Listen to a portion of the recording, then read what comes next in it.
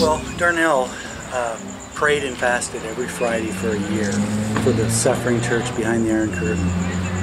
And then she met some Romanians after a year, and they began to tell us about the conditions of that country, and it became apparent almost immediately, we got to do something.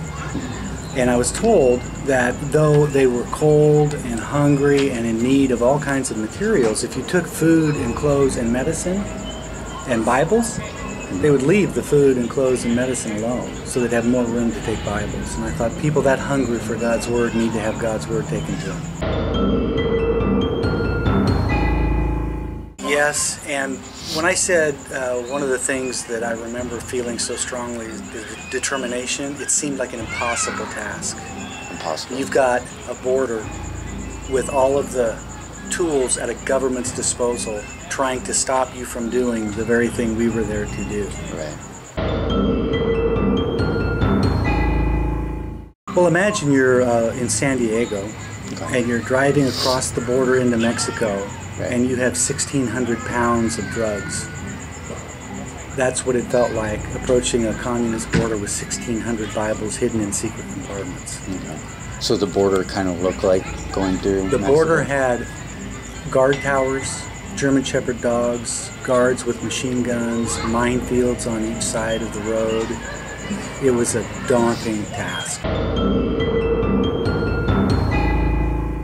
A friend of mine got caught trying to escape Romania, and she was actually put in the very prison I would have been put in if I would have been caught on the border of Timișoara. And she said the cell, you could reach out and touch both walls, so it was that narrow. This is it. Oh, This is where I'm going to get many caught. stories. Tell me one. At one point, I was at a border crossing. They always had 3 people that would tear your vehicle apart looking for any type of contraband. There was always 2 people tearing your vehicle apart, and the third person just watched you watch them. And at one point, the two guards tearing apart my vehicle, they had the secret compartment partially opened. When was the first time that you knew I'm doing God's absolute work? Like, it doesn't matter if I do get caught. When I approached the first border, it actually wasn't the Romanian border. I crossed from Holland through West Germany, and I came to the Czechoslovakian border. And when I saw my first border crossing, and the guard towers, and the minefields, and all of this, and I realized all of this is here to stop people from doing the very thing I'm here to do, I had to make a decision.